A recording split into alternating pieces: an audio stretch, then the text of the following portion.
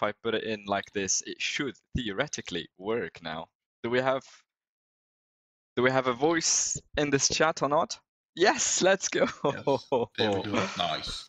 Oh, guys, First next victory. time anybody gives Ankama flack for technical difficulties when they have a big live, I will be the first one to come out with sticks and start beating people. This shit just miraculously happens like that, whether you want it or not. You could prepare all you want. Internet goes down, crazy things starts happening. Right, so that was our introduction for today.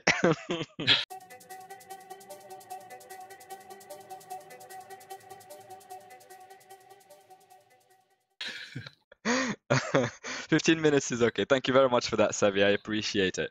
Right. We are all here today for a special event. This has never happened in the history of English content creation, where we have brought two people that are no strangers to all of you. You've seen them in multiple streams all over the years. You've seen them in Ankama Lives. You've seen them in Cosmonauts. They need no introduction, but that is not what we do in the podcast. So, first of all, I'd like to say hello and welcome everyone to the Dofus Podcast. I am your host, Single Malt, and you're about to see a conversation with a couple of special guests. I don't know about everyone, but you can clearly see that I'm adequately nervous given the caliber we have on today. And I'm also cognizant because of the tech difficulties. Our guests are likely to be nervous as well. So I count on your diligence chat to type good messages for them, make them feel welcome. So all of the nerves can go away. We can go through the first difficult 3 minutes and get to the fun bit, which is the conversation. I hope that was a good introduction. So without further ado, that was awesome. That is awesome. Thank you very much for that one, Manaïa. So without further ado, let's get started. I usually start every podcast episode with embarrassing little anecdotes that tie me to the country of origin of our guests. It puts everyone at ease and gets the conversation flowing. But not today. Today, I want you to hear less of me and more of these brilliant people we have in. So I reckon let's just dive in, shall we? Manaïa, Papinaut, good to have you here. How are you feeling right now? A little bit nervous, not gonna lie. Yeah, but you go first. Really glad to be here. Thanks a lot for the invitation, though. It's been great to be part of it, and I hope we will have good answers for the community. I know you have been preparing this live for quite a few days, few weeks, and yeah, yes. I'm eager to be answering everything. Let's go. Before we get into anything, I'd like to ask people, first of all, can I have a quick confirmation in chat? Does anybody need their volume up in? Do you hear Manaïa all right? Is Papinaut loud and clear? Can you hear me okay? Just a very quick technical check before we proceed. Papinaut a little bit higher, okay? Okay. So what I will do is increase Papinaut's volume towards 100%, and Manaïa is already on 100%. Cool. I can do 2 on my end if needed. Is it better now? Is it better? Do you hear me properly? I think we are too high. Too high. I'll lower it from my end. No. Let me lower it a tad bit, and this should be all right at 90%. Chat is already on the jokes, and I'm seeing that persona is calling you Papa. Hey, this is not your dad. He might be awesome, but you can't claim him as your dad. It's too late for that. Right. Without further ado, we said let's get started by... We've established that everything is okay, everything is cool. And first of all, this question has been working in the back of my mind when I looked at the time and date that we are today. I'm on holiday. This is a Sunday, you've got work tomorrow. What on God's name possessed you to agree to do this in the first place? Are you taken by, what is it called? Passion. I think this is awesome. So I want to say thank you very much for being here. The first part of every episode is getting to know our guests, the human beings behind the pseudos, the names that we all know. And we do that in 2 ways. The first one, well, let's start with that one, the presentation. I'm going to ask you, Manaïa, first of all, to tell us about yourself in as much detail as you fancy. Okay. Hi, everyone. I am Manaïa. I am the global content manager for Dofus at Ankama. I joined Ankama in 2018 to replace Ismar as the community manager. And I held that role for 2 years, and I still stayed on Dofus. I still stayed in communications. And it's been 6 years. Time flies when you're having fun. That's brilliant. Thank you very much for that. Papinaut? Yeah, so for me, I'm what we call a video game producer at Ankama. I've joined Ankama 3 years ago, if I recall correctly. And first I worked on Temporis, the first one for Dofus Retro, as an intern for Ankama. And everything went good and really smoothly. So a little after that, I was part of One More Gate, a roguelite we did at Ankama, and that would be is available on Switch right now.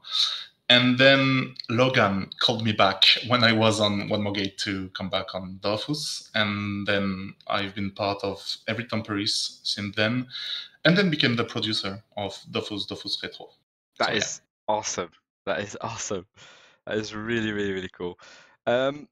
I can't help but think about when I was making this, the poster that I was making in order to indicate and tell the world that you were coming on this podcast to have a conversation with us and everything. I've fed your images to an AI tool and I've asked it to reimagine you. And much to my surprise, your reactions to those images was spectacular. And then it hit me. That was definitely something I wanted to ask you guys about. It's one of the first things that anybody notices about you, Manaïa, let's start with you, is the hair color. And while researching you, I found that it tends to change over the years. The AI imagined it in purple, and somebody told me that you had a purple face. Can you tell us more about the style, the colors, and how the hair works? This is nothing to do with Ankama. Believe it or not, I've been dyeing my hair since I was 16. Nice.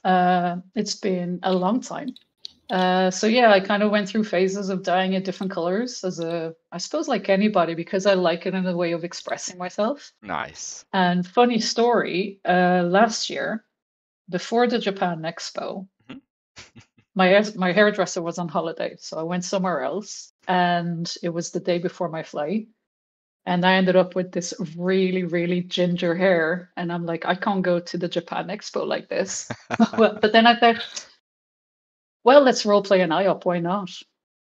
So then I was, okay, it kind of grew on me. Let's stick to it. So I might stay with the orange for a little bit. Maybe one day I'll go back to the purple. Who knows? Nice. It definitely is scary that the AI was able to tell that about yourself. That's maybe something for us to think about. Papinaut, the fact that you... sorry, do you want to say something? No, just that Manaïa is lucky enough to be able to dye her hair. I would love to do that, but hey, they sure wasn't on my side on this one. I had something completely different for you. Some time ago, you came out in an emergency Ankama live to explain what went wrong that time. I don't know if you remember it, but that raised you to legendary status in my eyes and the international community as a whole. And when I thought you couldn't get any cooler than that, when I passed your image to the AI, it came back with leather jackets. And I recently learned, I can't say how, that you've had a leather jacket phase in your youth. Can you tell us more about that? Yeah, it was more in high school, because my life in high school was equally separated between music, and it was more grunge and rock and roll, like Nirvana and stuff like that. That's awesome. Rugby and video games. And everything just pointed out to be this leather jacket that I wear a lot back in time. That is incredible. And still within the spirit of getting to know you guys, I thought within the company as a whole, is it fair of me to say that you guys are a strong duo? You work well together? Yeah, we... mainly our time in weeks is just speaking as a duo. Every decision, everything that is happening in the overall either community or in the production phase, we have to talk a lot in order to have all of the information spread out in the team. So yeah. That's awesome. Would you say that is due to the size of the team that you work in, or do you have like a special bond that you want to tell us about how it formed within the company itself? I'll take that one. Well, no, okay, I'll answer first, and then I want to see what you answer, Papinaut. You might be in trouble tomorrow morning. I started working with Papinaut years ago. I think it was on the first Tempest Retro. Mm-hmm. Yeah. And between the sweet baritone voice that is very soothing, even in moments of stress or pressure, we kind of, you end up always finding people that you click with, whatever you do. Yes. And I've really appreciated his very calm and collected nature. And he's extremely funny, as you guys know. Mm-hmm. So we got to work together on that, even when he was on One More Gate for a little bit. When I went to the Japan Expo 2 years ago, he was there with One More Gate, and we were kind of having a little moment melting over. There was a kid playing One More Gate on his own on one of the computers, and he was having the time of his life. And there was karate. Yeah, on the screen. And there was Papinaut and I behind him melting, going, "Oh my god, this is the cutest thing ever!" It really helps. It helps when you have a good synergy, because at the end of the day, communication has to support production and vice versa. So it really helps to be a good duo. But yeah, we need to keep each other informed of everything. I need to inform Papinaut of everything on the communication side. He keeps me up to date on the production side. I think regardless of the size of the teams, it's important to have that duo, and I'm very lucky to have Papinaut. Go on, your turn now. I want to see. Go on. I think the main thing that makes us a good duo is that we complete each other work-wise. I'm like Manaïa said, I'm more calm, and I keep my composure every time there's things happening or if we have to work with stress.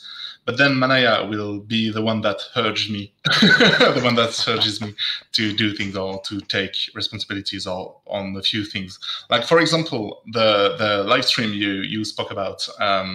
It's something that I swear or I promise the community I would do. Yes. But when everything was happening, I was like, oh shoot, I have so many things to do. What's the number one thing? And then you got Manaïa like, touch. You promised something like, go on. Now you go on stream. And so I knew I had this stream to do. I knew I had it, but sometimes you have to prioritize something. And then Manaïa is the right person for that. Of course, yeah. That sounds great. Sounds like it's the voice of accountability. You said, now you must do. You have mentioned plentifully one key aspect of everything that you do, which is communication. And it is something that is vital in the international community, as well as within the company itself that you work for. Because at the end of the day, the international community, while it speaks with English or using English, everyone is from everywhere. Washington is from Lithuania. I'm from the UK. We've got people from the Netherlands. Australia is in the mix. It's global. So we have to have communication in order to achieve anything, whether you want to play, get information or whatever.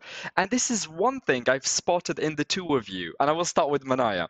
I was absolutely smitten and surprised at the fact that I've seen you in a Cosmonaut in the launch. You've done it in PTBR. And then the live was English, and then you work for a French company in France. Can you tell us about your relationship with languages? I am very fortunate that my parents have different nationalities, and so automatically growing up, there was 2 languages in my household. And as soon as I finished school, I decided to travel the world. And I've always been interested in languages. And yeah, so I can't take credit for, like many people, that they've studied and invested their time in languages. I was just fortunate as a child to be exposed to 3 languages growing up. And we all know that the brain of a child is like a sponge. Yes. So, and now I'm still learning. Like, I speak 4 languages. I'm been trying to learn a fifth for quite some time, but I'm really struggling. But yeah, languages is my thing, and being in the community, even playing Dofus. I started in 2007, and even back then it was already the international community, even though there was a ton of servers. Yeah, it just felt like a natural. It's funny how life works, like now being a global content manager for Dofus and caring and trying to think how can we translate this, and even in English, but in an English that is accessible for non-native English speakers. Do you know what I mean? Big task. And I do firmly believe you're up to it. If you speak 4 and you're going for 5, you've got everything it takes to push it to the next level. I But do my best. a lot more French people are following the global trend right now of learning English and speaking it, but very few people achieve the mastery that you have achieved on your own in order to be on a podcast, speak in English, and be perfectly comfortable with it. And I wanted to ask you about what the motivations are. If there's say there's a French person here with us in the chat and they're seeing you do this, what can you tell us about your motivations and the basis that formed this English mastery? Is it the gaming industry being in English? Is it just you on your own? What can you tell us about that? Well, it first started in high school. Really, you have a few classes in English, and then I was fortunate enough to have a separation between people having a lower English and then the one being pretty good at it. And then I was in the pretty good class, I guess. And then we had a lot of challenges throughout the year. So that's the main year where I really improved my English. And then being a huge fan and gamer of MMORPGs, the more stuff you have speaking about games is in English. Yes. So you don't really have a choice. And the last thing, I guess, it was in my final year of high school, we had a little bit of Game of Thrones, And so if you want to see the episode, the day it's released, you have to be perfect in English. So I didn't have choice. The content made me good in English, I guess. But I'm still learning. I improve every day, and English is the language I speak the more. But I also love to learn other languages. So that's awesome. That is awesome. I just had a question in passing. With all this talk about duos, I couldn't help but think about the achievement called Duo. And I don't know if people in chat know about this, but Manaïa has a character in the game. She mentioned it earlier, an NPC that is an IOP named after her in the game. Does anybody know, first of all, where it is located? Do tell us in the chat if you do. And Papinaut's profile picture is a Sacrier, and it made me wonder, do you guys still main these clans? Do you still play while being at work? Is that something that you guys still do? If you want to go first. I'll go first. And this is a Sunday relaxed stream. So I'm here with my cup of coffee, chilling out. I'll bring you behind the curtain with me.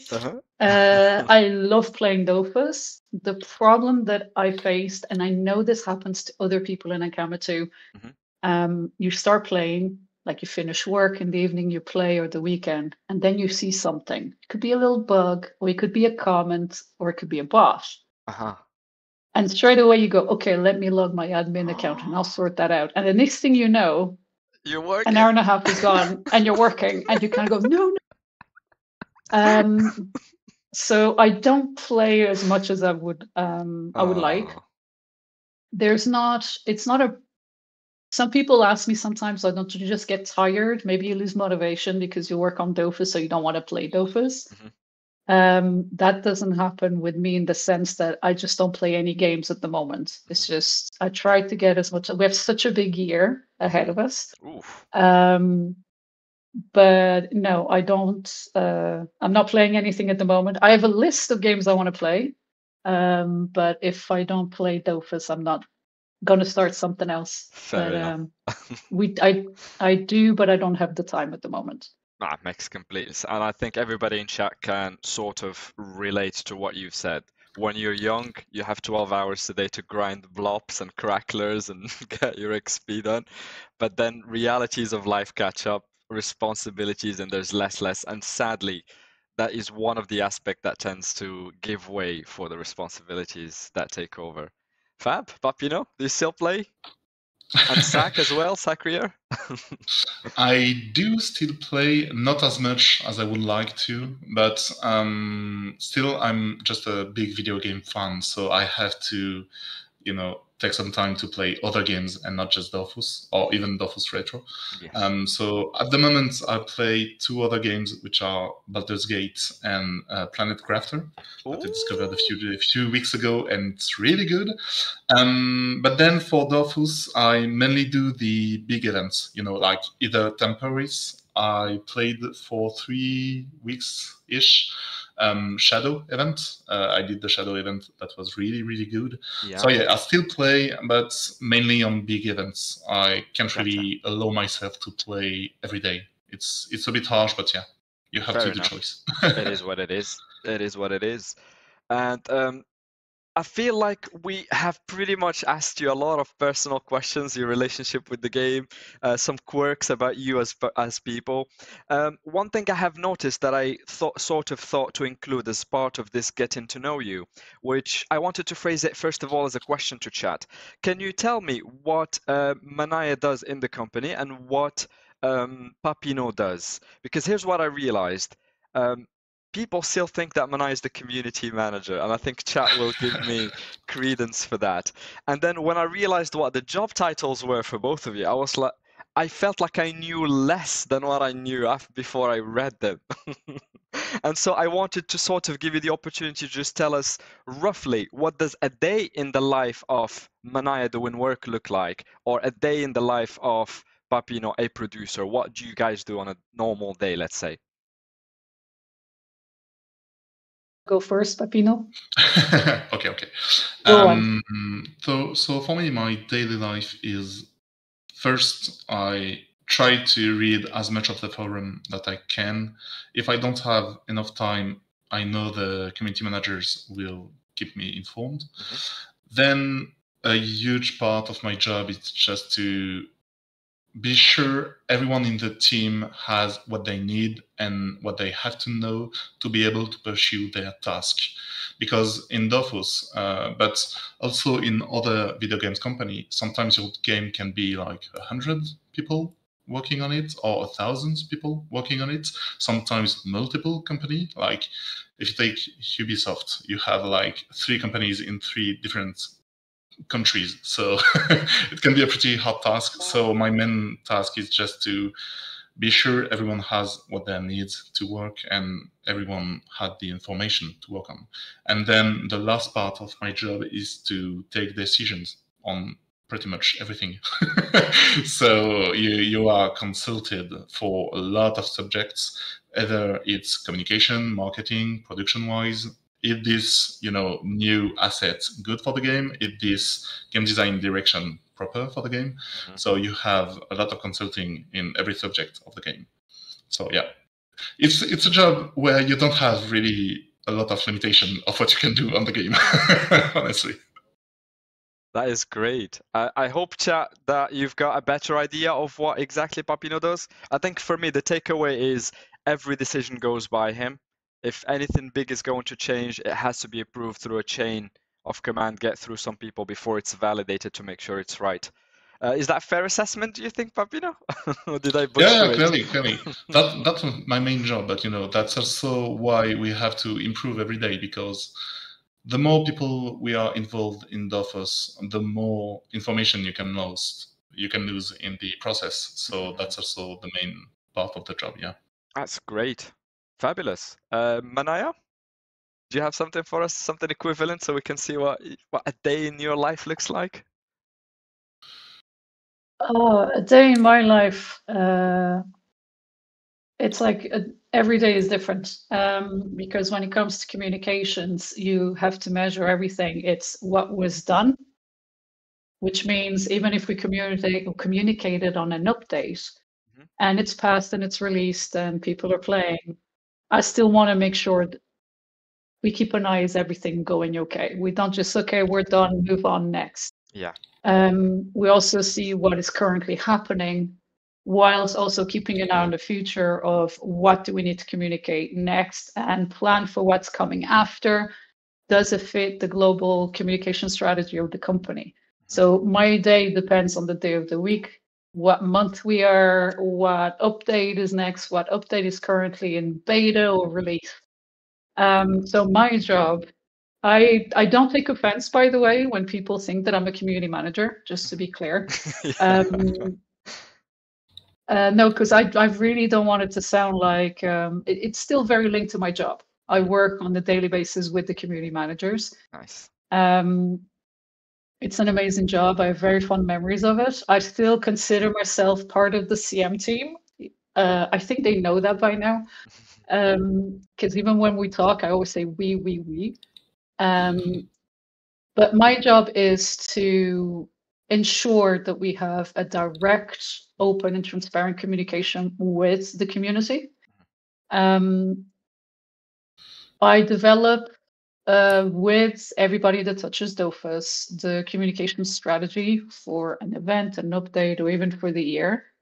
And obviously, I exchange a lot with Papinaut on it. Like, is my strategy matching with the release, the content that we're going to release, how we're going to communicate it to the company? What are the main elements?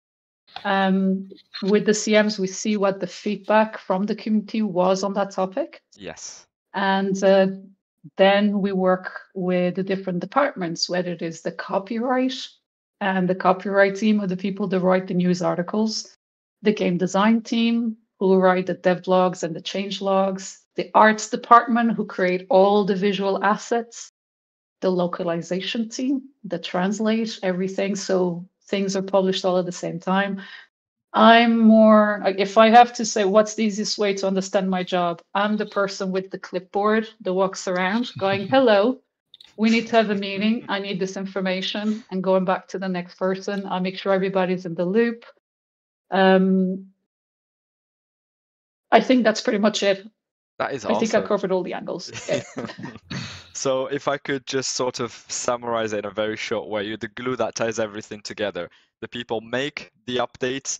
There are some people at the other end who needs to know about what's changed and how to get excited about it. And you sort of link it from both sides and give them a package that they can consume to get the information and be up to date. Is that fair? I try every day. I try to do that. That is good enough. That is amazing. Just in passing, I'm conscious of time, and we're doing very well for time, aside from the very first 10 minutes where we got a bit late due to technical issues. And I was wondering, this is a question that has resurged a handful of times in the Ankama Live, and I've asked you about this, Papinaut, before, but please feel free to say no, and we'll happily move on immediately after it. But would you like to address the big elephant in the sort of Ankama room, whereby Logan you've mentioned him earlier, he had departed from the company, which was big news for us gamers, but we sort of couldn't appreciate. There were lots more questions on our end than answers, and we know that you know what is going on internally, and you could sort of get us up to speed. Is that something you'd like to speak on? Yeah, of course. I'm always available to address the concern the community can have on such subject, because it's a huge thing. We can just do the ostrich and just like, no, we don't see anything. And so for Logan, he left the company a few months ago, if I'm right. Yeah, and it was something that was already planned within the company. It's not something like we had the surprise one day to another that, oh shoot, Logan isn't there anymore. Oh yeah.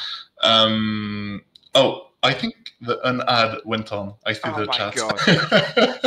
Perfect timing. Perfect timing. So only 3 people. Oh my. Yeah. Like they can watch the VOD if they want. Yes, they will be able to, and I will post it as well. The final result, I will post it on YouTube after this for sure. Yeah. Please do carry on. Yeah, but for Logan, it was already already like 6 or 7 months that he was not on Dofus anymore.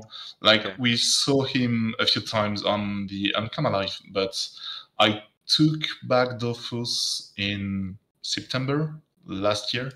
So it's almost in 2 months it will be a year.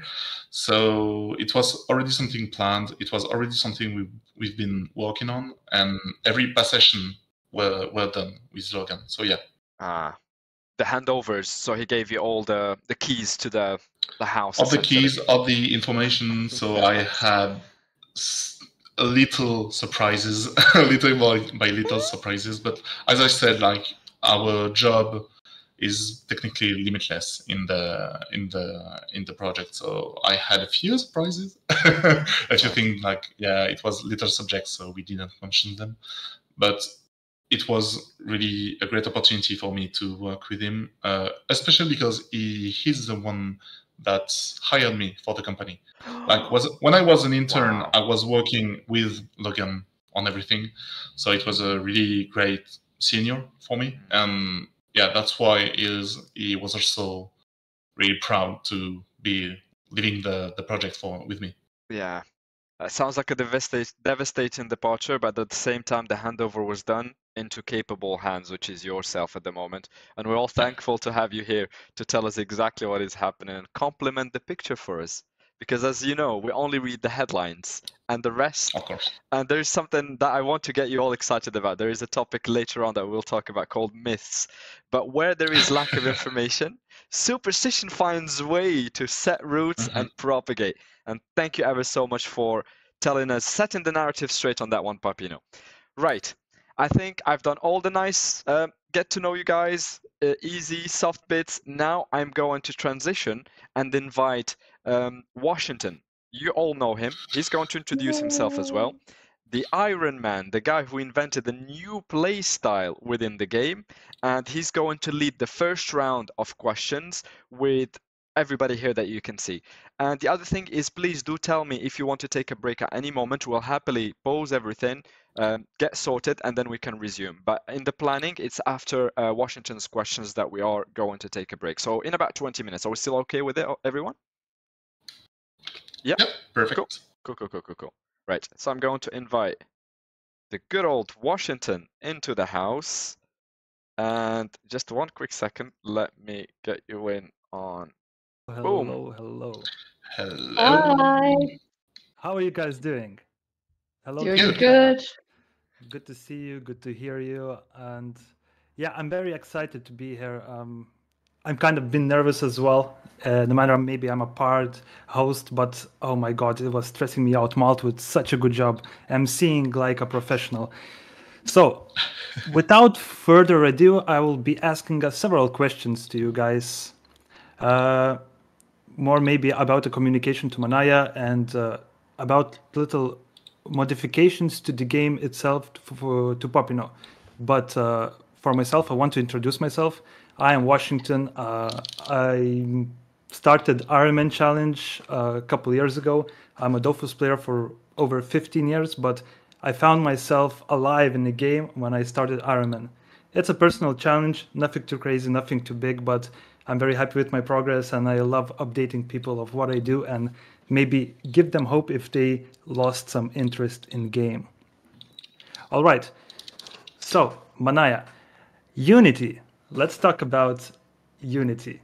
It's a wonderful big topic. Okay. Massive. I'm ready. It's massive project that's coming in for everybody, you guys, and of course for us as well. So I want to talk about more like communications and a marketing aspect. Before jumping in, what are your plans, upcoming plans for Unity? Please tell us as much as you can. Obviously, I can. Okay. How am I going to do this without spoiling anything, but give you hints? I can tell you that from a communications perspective, we started working on it last year. there are, like you guys know, we had, I think it was at the end of last year, December, we did an Ankama live stream. We promised to come back to the community every month and a half, keep everyone updated on where we're at with Unity. So I can explain that we decided to transition a little bit our approach in the communications of those lives to go from static images to a bit more visual elements of the game and movement and animation. So that's been happening a lot more. There's a lot coming. There's the summary of the live that we did on Thursday. The summary should be published on Tuesday, and in it, there's information that Papinaut shared. That, for example, the next Unity Live will be on the 15th of July, where Papinaut and Laka will show the Unity fight that will be available at the Japan Expo. I don't know if I'm lagging. No. Can you hear me? Yeah. No, perfect. Yeah, absolutely. Okay, sorry. By the way, I'm jinxed when it comes to technology, and this is no joke. So I'm pretty sure that it is my presence that kind of jinxed your setup at the start of the live. So my bad. Don't say that. No. Thank you for being here. Don't say that. It's on me. Back to the Unity thing. So there are a lot of things on the pipeline that I cannot share yet. I would love to, but I cannot. I can tell you that the live on the 15th, there's going to be more. There's going to be more content. In terms of the overall strategy for Unity, my goal is just to make sure that every community is well informed, is engaged and excited about the porting. And I think this is as much as I could tell you right now. Maybe in a couple of months we could have another, podcast over a cup of coffee where I could give you a little bit more. That sounds awesome. Thank you very much for doing what you can with what you have. Yeah, absolutely. Yeah, thank you. You mentioned the convention. What is it? Can you tell us more about it? Why should we get so excited about it?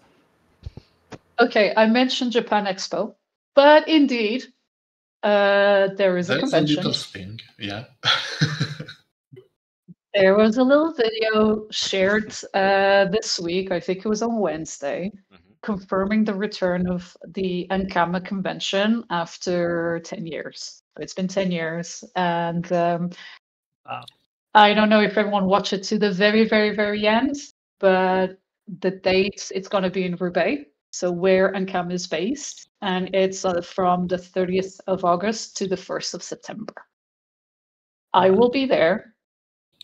Papinaut will be there, I'm sure. No surprise. Everybody who there. wants Manaïa's autograph, let's go to the convention. Clearly. Well, Save the date. Why should you go there? This is the hard part about getting really, really, really excited and really, really wanted to share stuff and not being able to. You can't. Not right now. Okay. I can't.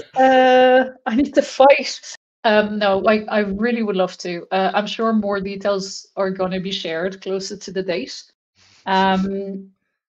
But let's just say it's in Roubaix, where Ankama is based, and that's huge. The convention of the 10th anniversary of Dofus was in Lille.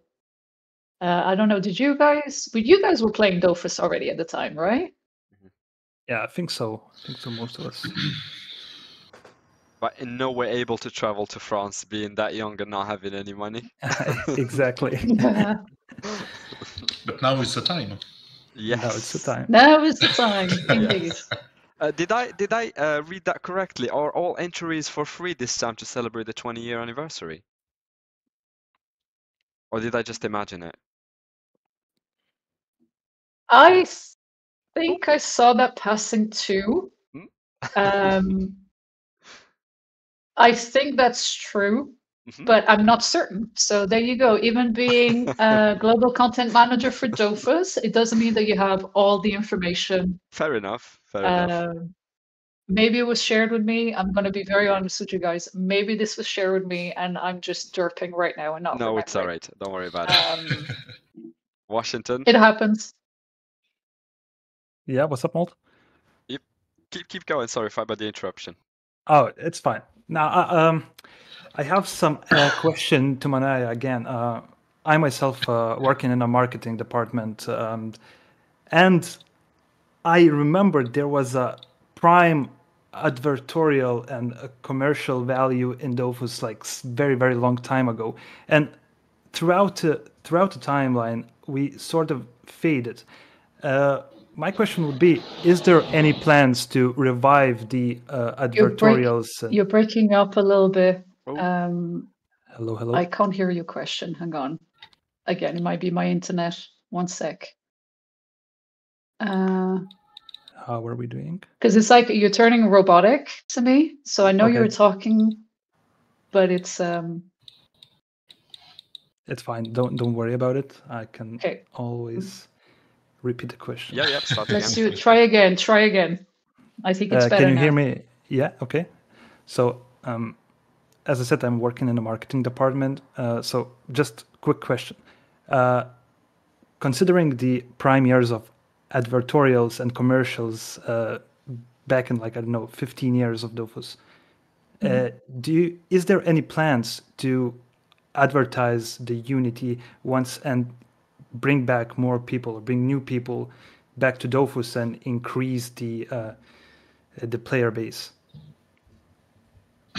Okay, so if I understood your question correctly, you're asking me if there are any plans for the acquisition of new players for the release of Unity. Yes, absolutely. Okay. I can tell you that right now my focus and Ankama's focus is primarily on the existing community that stayed with us. Because we recognize very well that since we started working on the porting to Unity, this has had an impact on how much new content we released into the game for you guys. Let's call a spade a spade. And we've always been extremely transparent with our community that we aren't able to do this because majority of the team is working on the porting.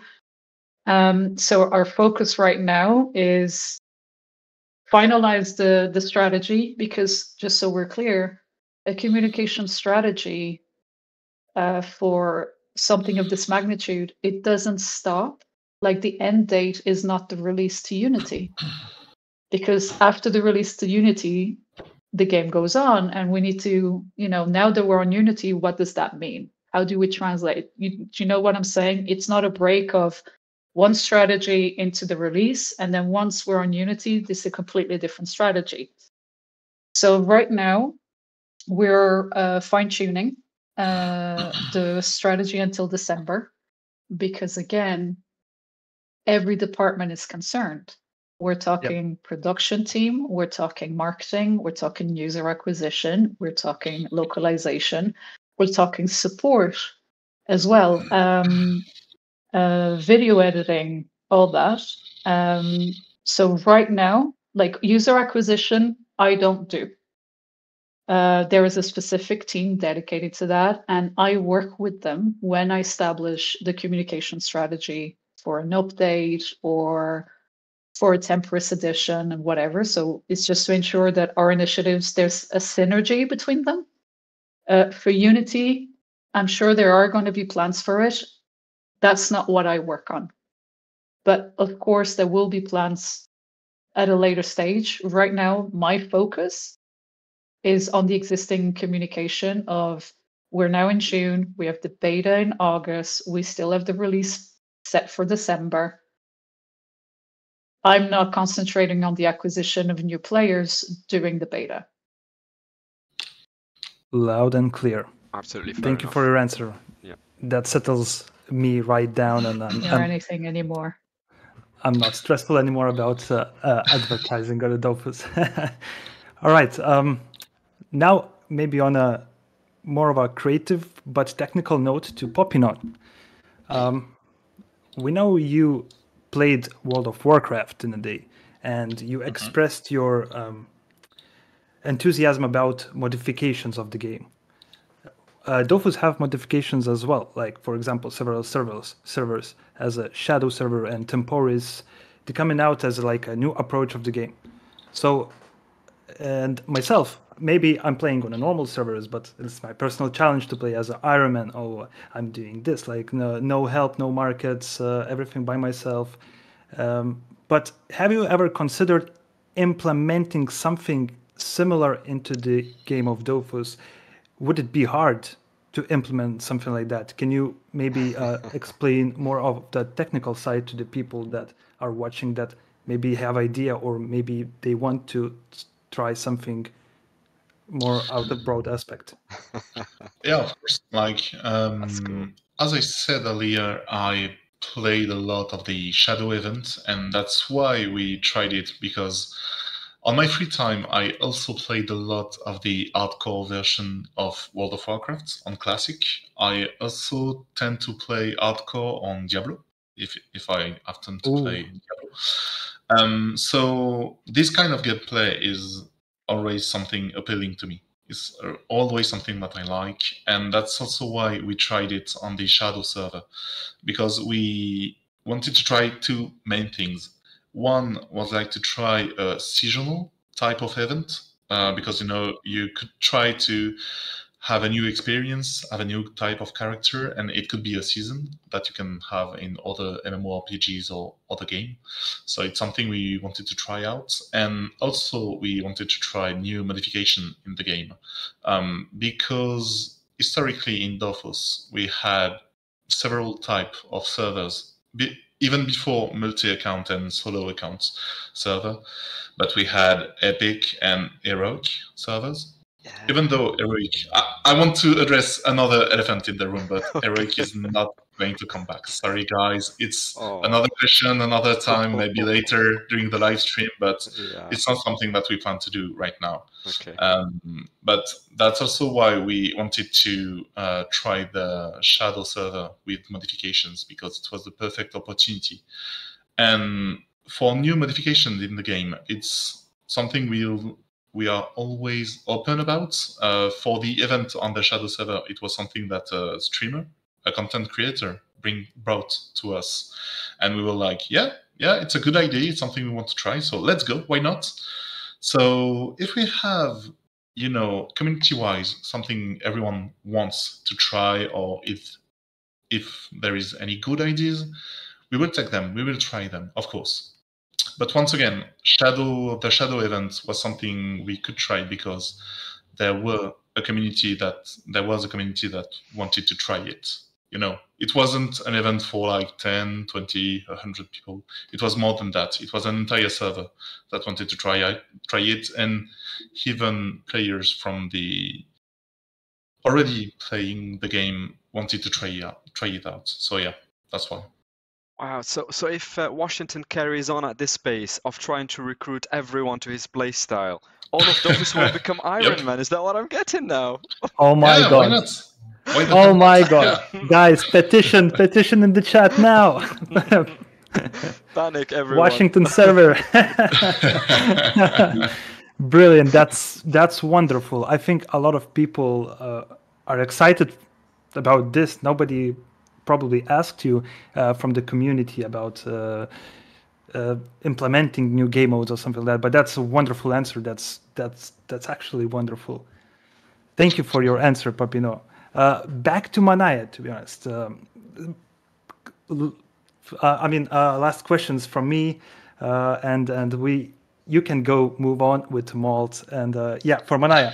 So you were a player before, and you kind of player still. So please explain for us, 25 to 30-year-olds and over, that have adult lives, real life struggles, and how can we play the game, and how can we adjust everything if resources and specific recipes are very hard to grind, and it's still a grindy game.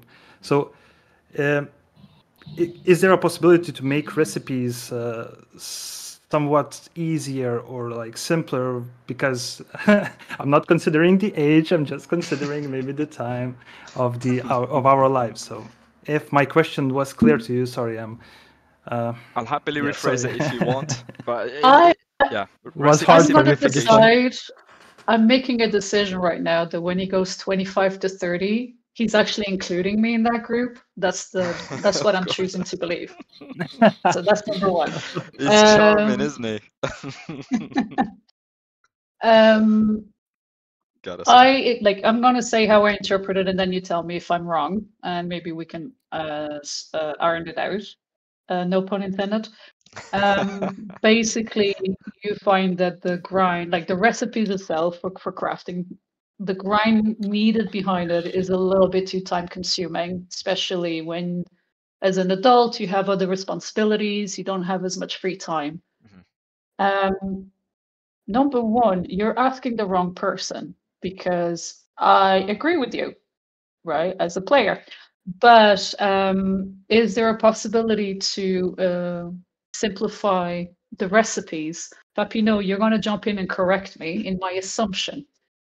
I do believe this is something that the game design team is ongoingly reassessing, and it's very difficult to be able to change all recipes in one go. So we have kind of rebalanced over the years by level brackets some recipes, if I'm not mistaken.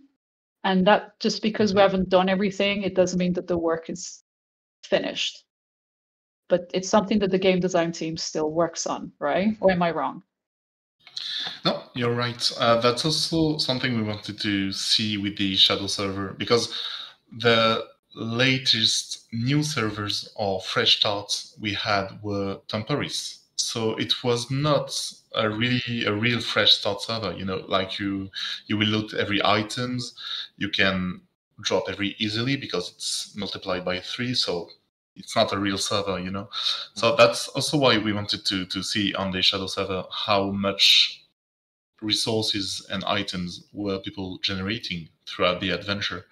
And we had a lot of data, and there's a lot of things we want to change for the Unity launch because we knew it would be painful at some levels or for some kind of stuff. And also because everyone is playing the same thing.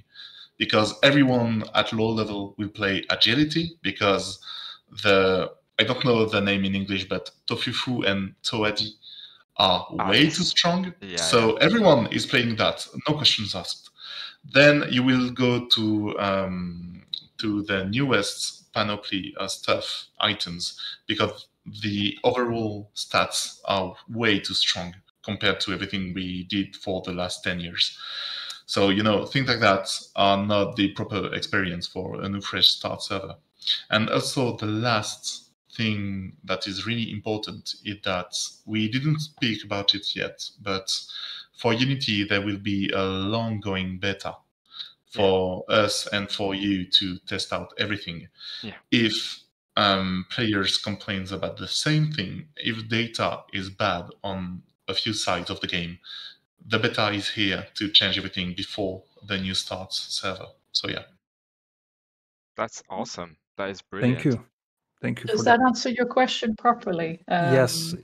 Okay. Absolutely. I apologize for my phrasing. I choked a little bit, but no, it's okay. I have a. I want to take a moment, if you guys don't mind. I'm hijacking your podcast for 2 seconds. Sure, That's fine. That's fine. Pure transparency to the viewers. When we started to do the sound checks, I was extremely nervous, and Washington here, like you keep talking about not being sure with your words. Me not being sure I understood your question was nothing to do with your words. It was to do with my nerves of being nervous enough. Can I answer the question properly? You don't have to apologize. You ask your question. Even back me up here, Single Malt. Back me up. It's okay. I said this every time, and I will repeat it today.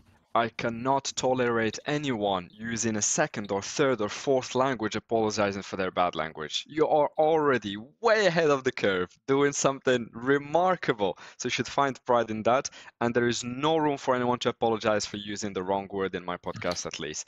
Fantastic. Thank you very much for rephrasing it as best as you could. And thank you for all of your efforts to answer the question in a satisfactory manner. And we all know how hard it is to satisfy Iron Man, who seeks difficulty in everything. Right. I'm just conscious we've got a couple of minutes before we go on break. And I'm conscious that because we have two guests, I want both of them to have equal talk time. And I wanted to pose a very quick question to Papinaut, just so you can sort of wrap up the last 2 minutes. The question I wanted to ask you is the shadow. You said it was a test for a couple of ideas that you had. Did it open your appetite for more sort of testing of this nature? Can we see more of it in the future? Oh gosh. I see Manaïa already shaking. Yes, she wants to see more. You want to see more? Yeah, honestly, it was such a great experience. Even though for my really player heart, like I love this event so much. I want to do so many of them, but you know, we don't have the time, honestly. We have to finish and wrap up Unity. It's our main concern right now. But I would love to have the occasion to do something similar in the future, or to do a real seasonal event and not just temporaries, because technically temporaries is our way to do seasonal events. But the thing I don't like or I dislike about temporaries is that you abandon your server. You don't play your character anymore. You don't play on your server anymore, and then everything feels empty for a few weeks when the temporaries launches.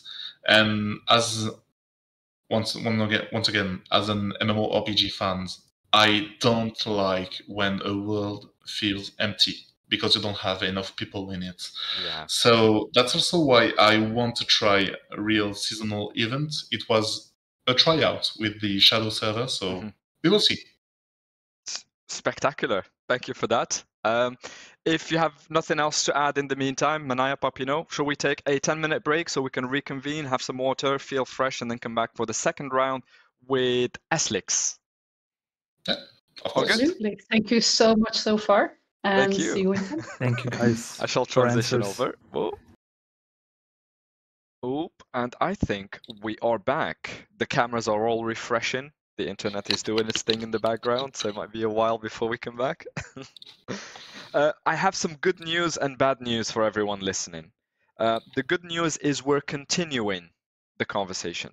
The bad news is Eslix does not have a hat on. And he's about to take over this next part. Hold on, let me unmute. Up, and we should be good to go. Right, without further ado, Eslix, you want to introduce yourself, ask your questions, have a conversation? Yes. So, hello everyone. Hopefully everyone can hear me all right. So, I am Eslix Gaming, as you all know. We've probably got some new people in the chat that might not have heard of me. So, yeah, I've been playing for Dofus for about 18 years now, since 2007. Been doing English content for about 3 years now, streaming for about a year and a half. So so that's about me, pretty much. If you guys want to know anything about me, then you can always hit me up on Discord or Twitch. But anyways, let's go into the important stuff, the questions that we have. We've got 4 questions prepared for my part. Let's start out with the first question for Manaïa. And in the meantime, I think Malt will put an image on the screen so you know what I will be talking about. And that is about certain maps where you can go to. And if you go there, then you will get spammed by a lot of messages from random people. And we call them bots. This usually happens when you go to Astrup Zap, Bonta marketplaces, Brakma marketplaces, like the busy maps pretty much. Question to you, how does Ankama go about this? What are your plans pretty much to combat this? Are we talking about bots generically, or are you talking about the spam bots specifically? More about this question is more about the spam bots, yes. Okay, I'm sure you guys know that there are moderators in game. And the moderators, I know in the past they were a lot more visible. but just because you don't see a moderator in game doesn't mean they're not there. We do have moderators themselves that go and do sweeps when they're reporters, and they do sanction those accounts.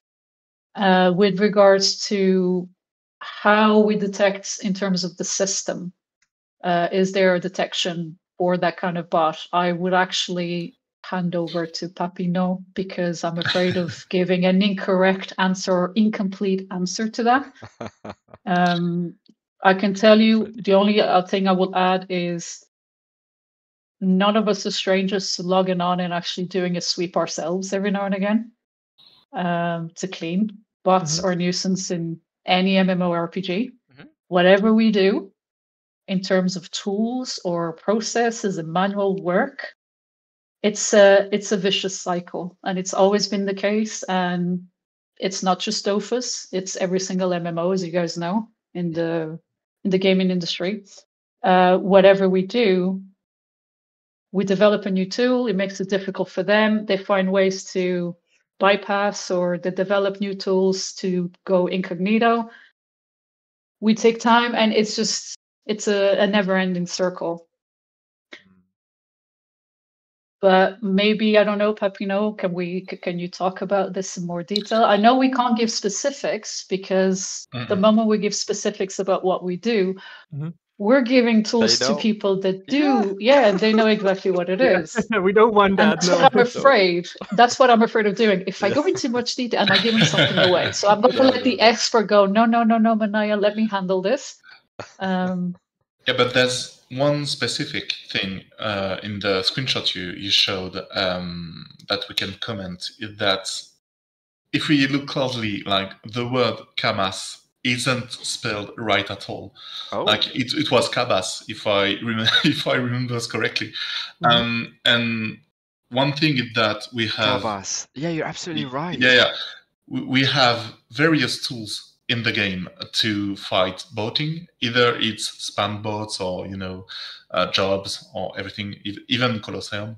But for this one specifically, we have a tool that will ban specifically some type of messages, and these spams have just evolved throughout the year, because if you go back like 2 years ago, I guess, you will have the word Kamas spelled right, because the tool wasn't in place yet.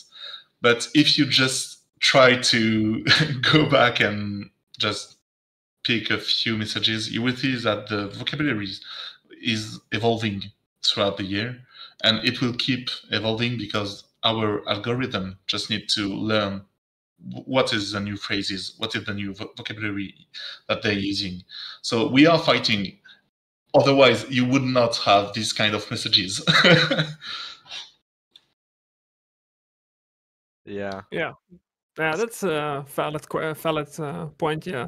So a follow up to this, pretty much like I think you mentioned it a little bit during the Ankama live, like last week, about the anti-cheat being on a hold right now. Can you talk us a little bit more to the English community who might have not watched the Ankama live or might have not heard about it? What are Ankama's plans about the anti-cheat system? Maybe after when Unity comes. Yeah, so for the easy anti-cheats, it's something we tried out on the 2.70 updates, on the beta, not on the update properly, but on the beta. And every data we had and every concerns the community had was right, technically. Like, there was so many issues with the easy anti-cheats, especially if you were multi-accounting in the game. It was really hard to multi-account. There was so many bugs in the game because of easy anti-cheats on the beta. It was really bad.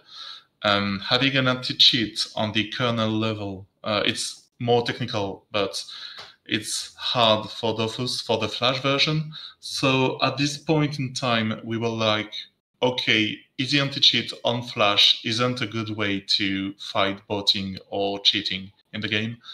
So we were postponing it for the Unity launch of the game. But then something else happened, is that easy anti-cheat had been added in a few games like Apex, Sea of Thieves, and other games like that. And especially because I play Sea of Thieves sometimes in the week, the update that embarks the Easy Anti-Cheat is really bad. Really bad. Like, I couldn't play, as a player, I couldn't play Sea of Thieves for like 3 weeks because the update was really bad. The game was just crashing every 30 to 40 minutes. So even though you want to play 5 hours, every 30 minutes your game just crashes. You can do anything, and you're just like, okay, I know why it did crashing. It's because Easy Anti-Cheat, but you can do anything. And Apex is the same. Like, the game is way less stable. You still have bots, you still have cheaters, even though you have Easy Anti-Cheat on your game. So your performance of the game are really bad or really low, and even with that, you still have cheaters in the game. So it's not a good way to fight that. My God. So that's why Easy Anti-Cheat is not a solution we want to deploy with Dofus anymore. But we have a few things going on about cheating in the game, and it's something I really can't go in detail right now because it will give too much detail for them. Yeah. But yeah. Please don't. Yeah. That is an awesome answer. Yeah.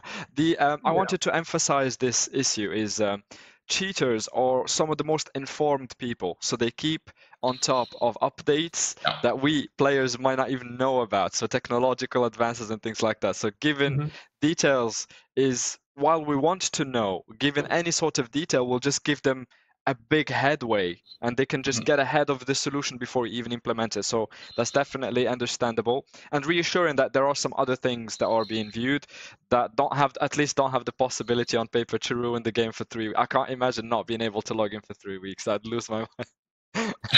Yeah, it was really bad, and also because they were launching on Xbox too. So they had so many concerns about so many things.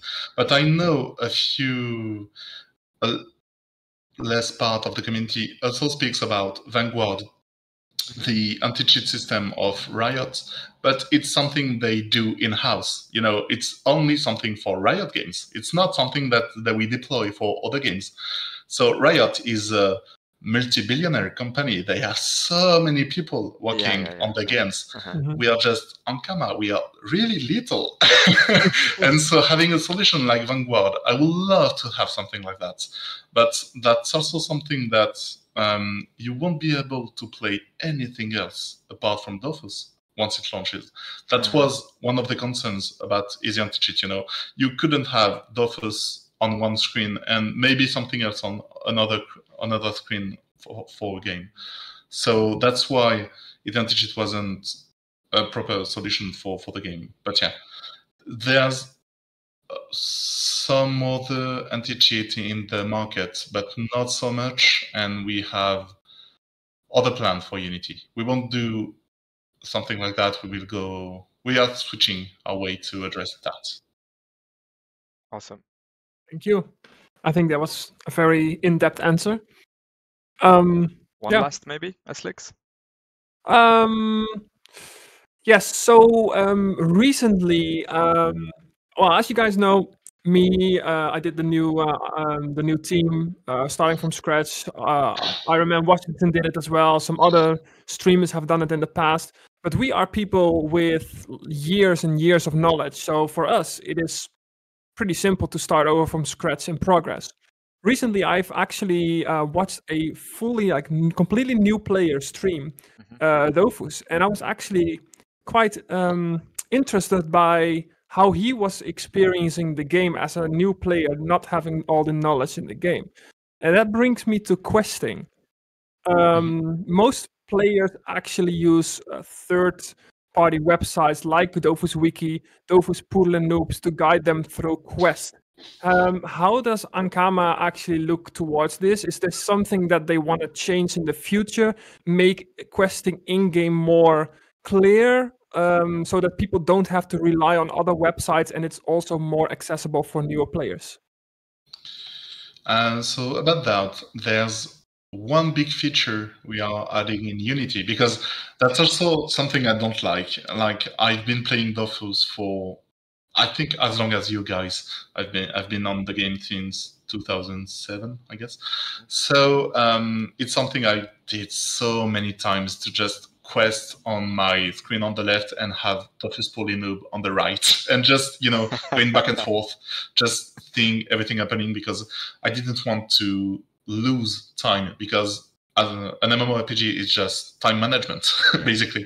So you don't want to take too much time on quests. So for Dofus Unity, we are adding a feature, and we'll see if it goes the way we plan. But on the dialog boxes on the UI, we are adding a few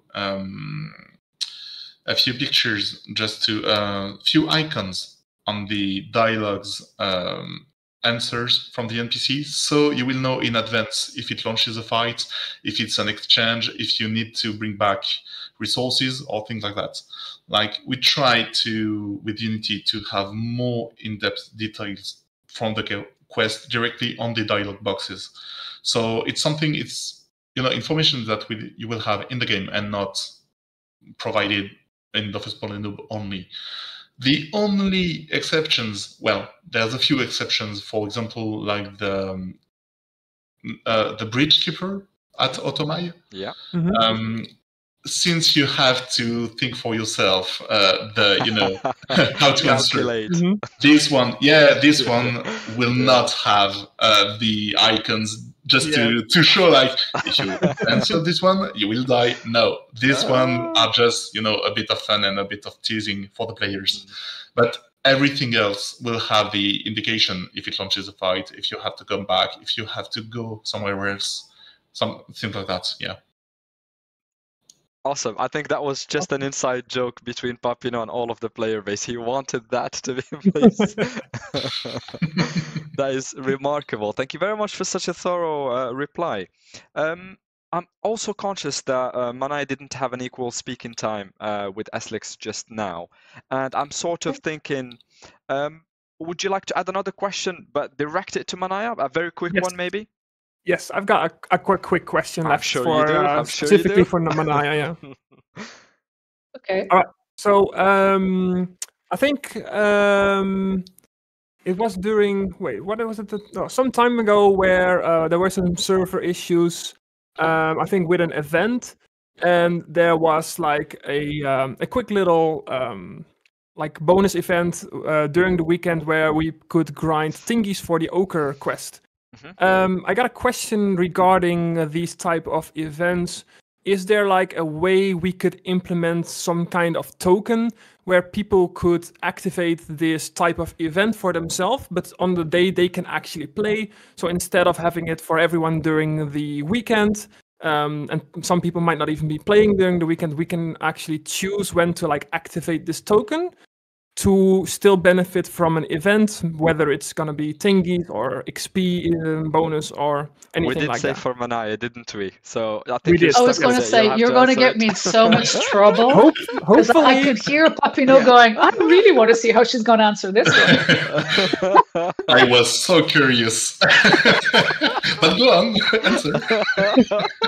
Let the man have this one as well. Oh, I'm sorry, I have technical difficulty.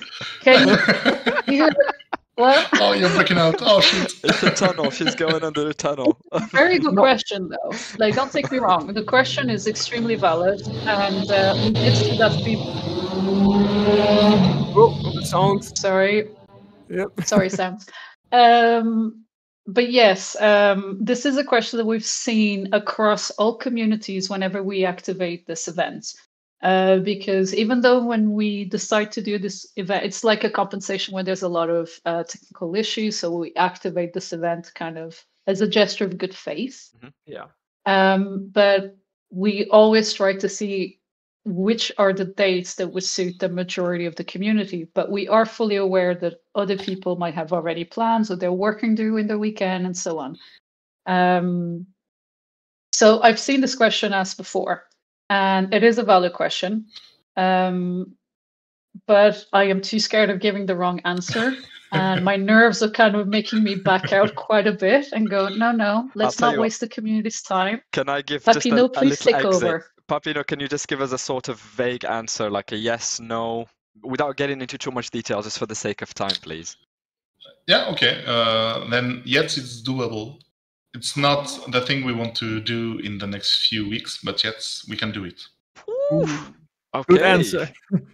Good answer. You like that one, Eslix, didn't you? I like that one. I don't, even if it's like for the next year or if it's a plan for the future, I'm happy with that. At And I least think the it's community, happened. I Fair think the enough. community is happy with that as well. Okay, fair enough. So, Absolutely. I want to thank you for your time for my part. And I want to Thank you, quickly do a quick shout out to the Dutch community. We have a Discord. So if there's any Dutch people in the chat that want to be part of that, small community, but we are still playing Dutch people, yes. This is unscripted. This is just Eslix going rogue, but I like the impulse. Dutch community, you know where to find Eslix. Yeah. Right on. All right, thank you. Thank you very Thank much you, for passing Eslix. by. I think you. we're going to transition into our last content creator that is going to pop by, ask his questions as well, and I hope we can find a better balance this time. We tried our best, Manaïa. Apologies for that. We have more No, we're questions than fine. time, but I've tried to sort of keep the balance so both of you have equal speaking time and have equal fun, if I could say so. Mr. Black, do you want to introduce yourself for us quickly? Okay, so I am Mr. Black. Some people might know it as Mr. Black Dofus. Primarily more of a Twitch streamer more than a YouTube content creator for now. Been playing Dofus since, well, I think it was like the day I left school. So that would be 2006, something like that. So yeah, about 17 or 18 years. That's a long time. Yeah. Nice. And just very Yeah, I quickly, Mr. remember Black, I've my- noticed that you have a for plushie. it. Can you show us what happens? The age-old question, what happens when a Shram casts invisibility on a Sadi? What happens? Give me 2 I can't seconds. believe he wasn't ready for this one. We've rehearsed, we've practiced. no, Chat, please stop clip it. this. We can't This- let this one slide. Okay, so I put this one on just for Washington. Okay. So that's going to sit right here, just for him. Okay. Okay, so you get a Shram on the same map as a Sadi. Invisibility, let's go. Disappears. That is awesome. Yeah, I absolutely love it. Thank you very much for that. Very, very welcome. They're going to sit right there for now. But yeah, very, very happy to be here. I suppose having all the community come in and pose all these questions forward is absolutely fantastic, especially from one of the smallest communities as well. So if it's all right with you, I'd probably like to just get on with my first question. Please. Go on. Okay, so Manaïa, first one is for yourself. During the last Cosmonaut, Ankama actually apologized about the English translation only being available through an CC. auto CC. Mhm. And the summary of that actually came around about a week later, but then it was a bit too late. But what about providing English translations and summaries for change logs have proven difficult for Ankama over the last 20 years? Okay. I think there's a two-part to that question. One thing, we're talking about covering live content. And the other one is, like you said, summary of change logs, So I will address both separately, if that's okay with you. And I'm hoping that Yeah, with please the do. explanation I'm going to give you, it'll make sense. Okay. Yeah, go So for it. first of all, I'm going to give a bit of back. Maybe everybody already knows this, but just in case, let's be thorough. Ankama is a French company, first and foremost. The great majority of the employees, French natives. And let's not also forget, Ankama is a very, very small company, right? We're talking on average of, across the board, 300 people. That doesn't mean 300 people on Dofus. It means 300 people for all the games, edition, staff, like internal departments like IT, HR, accountants, Finance, Ankama shop, everything. whatever. Finance, exactly. So when Ankama started, and maybe some of you have watched Todd in interviews, how they never expected when they did Dofus that it would blow up, and then that it would even reach international players or the international market. The thing about Ankama is when we started doing the Ankama live stream, it was what was being done out there. It was a new platform. It was a new opportunity to reach the community. But our employees don't really speak other languages. So obviously, if we're doing Ankama live, the content is going to be in French. To do live translations, we had a while back, we had Jin, that you guys remember with the whole back to French hashtag. Yeah. Fantastic. And English. Jin would do little recaps, and sometimes even though that was great, we knew it wasn't sufficient because when he was doing live streams with Logan would talk for like 4 or 5 minutes, and then Jin would kind of do a 1-minute recap. So, but we knew that was already a step in the right direction. The problem is, or the challenge is, we don't have people that have that level of fluency or mastering of the language. And when we do for one, we did English, but let's not forget we also have the Spanish community and the Portuguese community as well to consider. That was not Jin during the recap was not the ultimate solution in our eyes. It was a step in the right direction, but it was still a lot of work to do. Second of all, I know Single Malt can, and this is actually, I'm not sure if people are aware of this, what Single Malt can do, where he's live and he listens to the French Ankama live stream and he just interprets. Like, this is I don't know if you're aware of how lucky, like, it's a talent, it's a skill set. It's not easy to do. Yeah. And I'm unable to do it. I've tried. I actually have tried, and I get so much in my head, and I'm trying to fumble my words. My brain is looking for synonyms. I already missed 2 sentences. So what Single Malt can do is amazing. To be able to just, focus, listen, and talk at the same time. That's a full-time job. Like, there are people that do that as a job.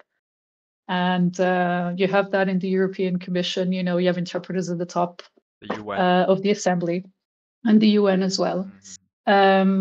So this is a bit of a challenge for us. It means recruiting people, but you can't just recruit people that can interpret. You need people that master the knowledge of the game.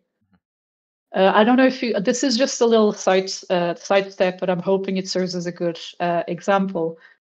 Some of you might have remembered while we did, I think it was during COVID, we started to do, how do you say it? How do you call it in English?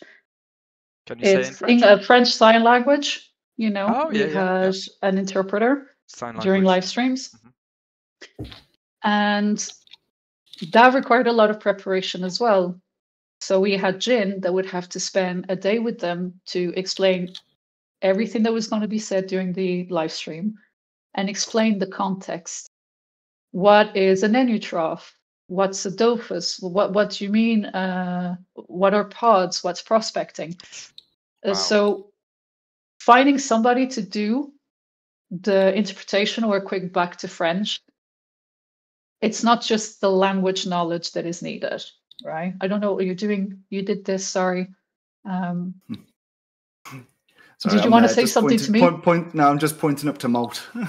Oh, sorry. No, please, don't embarrass me. Don't embarrass me. Let Manaïa answer a question. It's a difficult thing, and finding the people with the right set of skills and combination with game knowledge is incredibly difficult. And remember, you don't just hire someone who lives in the UK when you're in France. And that works in finance, The second thing, so we knew this was a challenge. The automated subtitles, we've tried so many different things and we're not demotivated. It's a little bit like everything that is a failure, we see it as it's just an extra step in the right direction. It's like, okay, this doesn't work. Okay, we now know, let's move on. So at the moment, this started recently, we activated another plugin Like we used to have automatically the English subtitles, and that was a bit of a mess. Now we found one that allows the viewer to choose what language they want the subtitles in. So it's no longer just English for the English-speaking community. There's Spanish and Portuguese as well. But I'm sure we all are in agreement that when you have multiple people on live and the automatic tool can't detect 3 people, the sentences that come out are insane. It's insane. So we're not super satisfied with the results. We're not. We know we need to find a solution. The alternative to that is to pre-record video content in-house, but that also brings an extra set of challenges. So we lose that direct connection with the community, that natural side of an Ankama live stream. Do you know what I mean? Like being like, we're live, it's not rehearsed, it's just like we're just being natural and transparent. Doing the video would require writing a script, sending it to localization to then prepare subtitles, upload it and share, and that would kind of prolong all the time that we need to work on it. With the Ankama live stream at the moment, we need to find what is efficient within our time and resource restrictions. So sometimes we have done the pre-recorded content. We're happy with it, but we need to find something better. Now, we did try a while back with the CMs. It was myself for the English, Liafar for the Portuguese Brazilian, and Genki for the Spanish, that while the production team would present the new content live on the Ankama live stream, we're live at the same time on the content creators platform, presenting exactly the same content. That requires a lot of preparation as well from our side. So in regards to the English translations for the live, it's tough. I'd be happy to work with like you guys. If you have ideas and if you want to test stuff with me, we can see what could be done. Maybe Single Malt, one day you and I do it, like on your platform. Yeah. Since you are bilingual. Yeah. Maybe this is something we can try. Yeah. But we do understand the frustration, but it is tough. It is very tough. That's to answer the English translation section of your question. On the other side, if I'm not mistaken, you asked for summaries of changelogs. Yeah, correct. And when it comes to changelogs, okay, first of all, I don't think it's a good idea to do a summary of a changelog, regardless of the language. The purpose of the changelog is to list all the changes that have been done. Me doing a summary, for example, when we do class balancing, if the changelog that I provide to you just says, oh yeah, we did an overhaul of the echo flip, these are the spells that are impacted, it's not going to give you much if you want to actually understand if it's going to, I could write it's a nerf or a buff, but you will want to know what those differences are. What are these changes? I understand maybe the suggestion is to have something available to the community earlier. But I don't think it would actually bring that much added value. It'll be easy for us, I won't lie. We'll do a recap or a summary of a changelog. Changelogs can be 10,000, 20,000 words sometimes. Oof.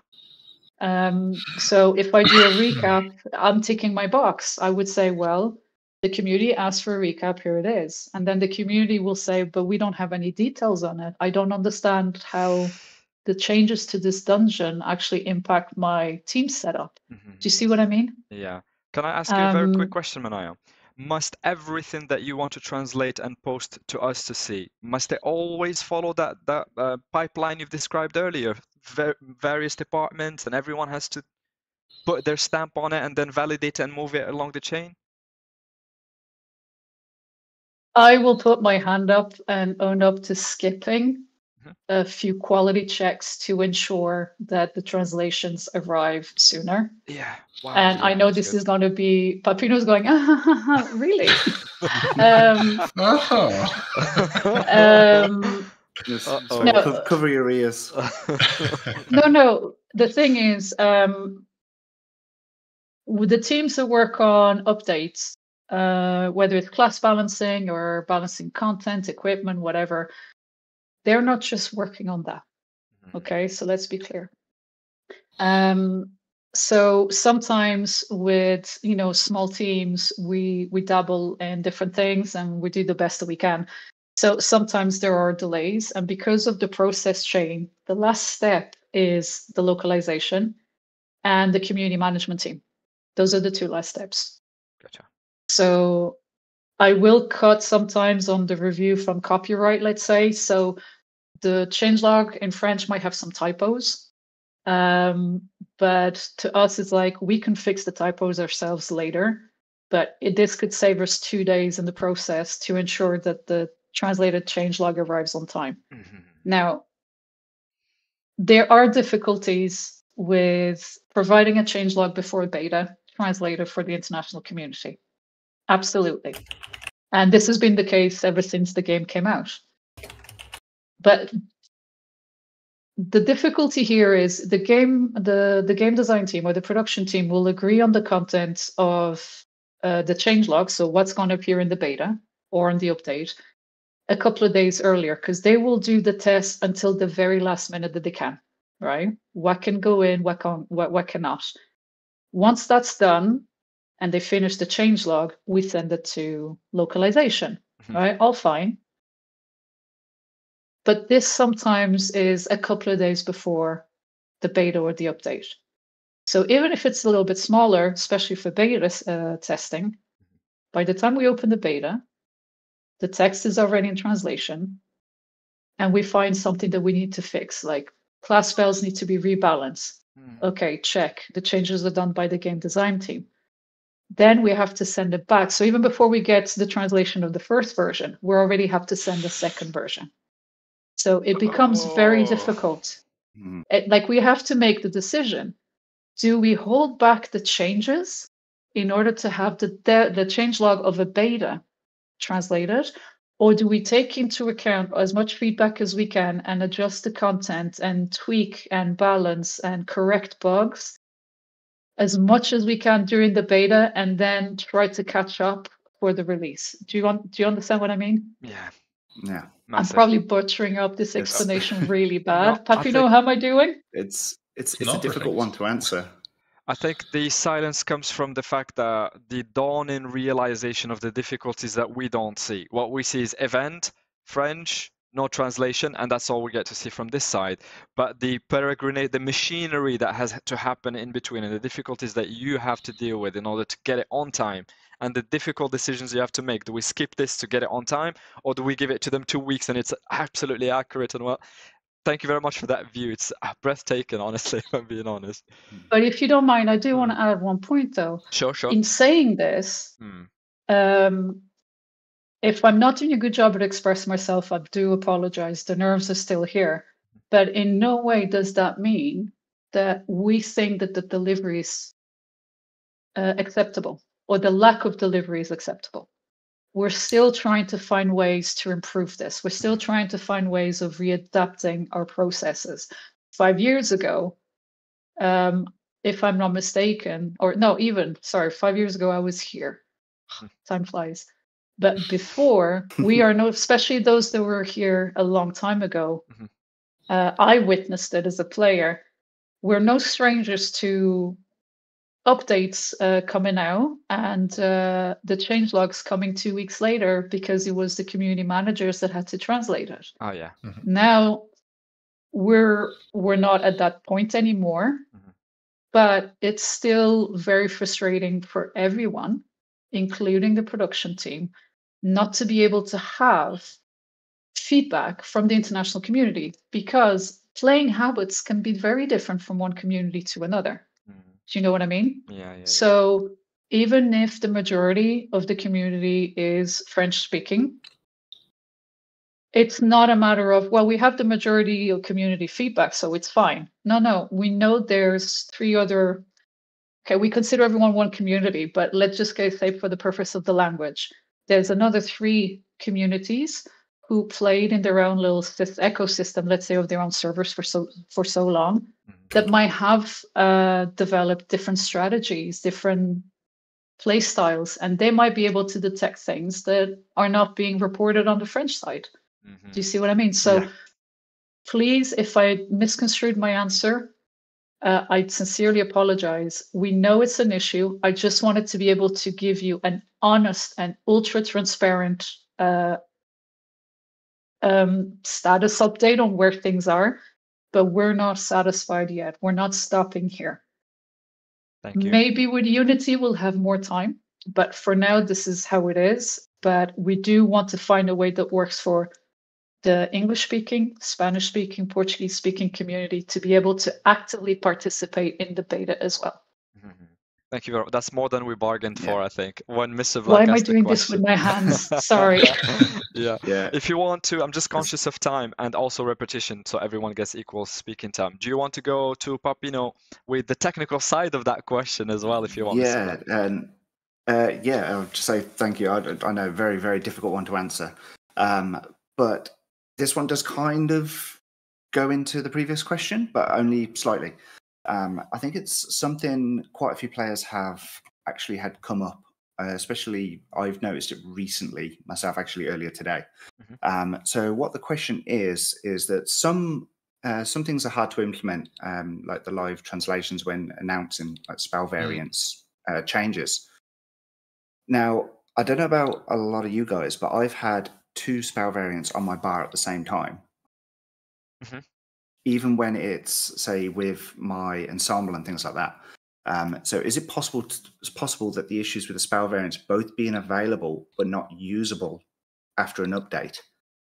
So you actually have to go in and re-click on your spells, redo your ensembles. Is that something that has been noticed, or is it possible, or is a possible fix?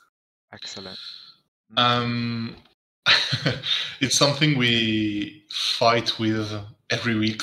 Not only these aspects, but everything that touches even characters, spells, characteristics, etc. It's the part in the game that is the oldest programming side, I would say. So when we have bugs on this kind of things, it's really hard to be able to fix it. And the ultimate answer for this is that for Flash, we do not have any developers working on this version for the client. The client is the part of the program that is handling everything that is shown in the game. So your UI, every monsters, every animation, etc., etc. It is the client. So we do not have any developers on the Flash client for the past few months and until the launch of Unity, because we are only working on Unity. I can guarantee that it's something that is fixed on Unity, because it's not something that I've myself tested out. But I can try and see if it's fixed. If it's not, it's something that will be fixed during the beta. Or, that's why Unity will get a long beta to test out everything. And as I said, this kind of bugs really happens because of the Flash client, the client on Flash. It's not something that we want on Unity. So if the bug still exists, it's something that we will address.